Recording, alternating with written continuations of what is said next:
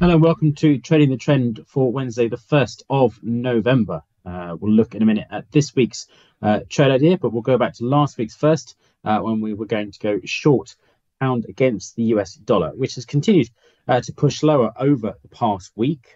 We were last Wednesday, if you look back, we were pushing down towards 121.68 after the recent weakness in pound against the dollar. That has continued.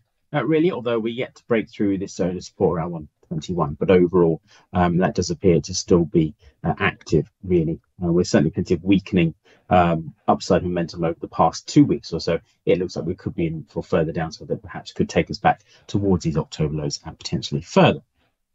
We go to this week for Wednesday, 1st of November. We're going to look at natural gas, which has enjoyed a very strong week, mostly from yesterday, but building on the overall uptrend that's been in place now since early August. It's slowly taken off after bottoming out during July and into early August, and then with a series of higher lows and now higher highs, the uptrend seems to be given further momentum.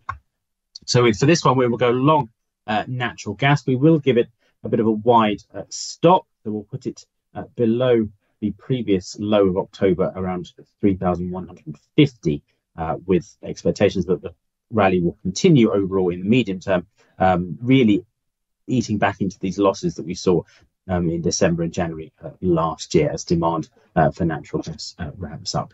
So we can see that moving on to the further upside as the uptrend continues. So that's Trading the Trend for Wednesday, 1st of November. We're going long natural gas with our stop at 31.50.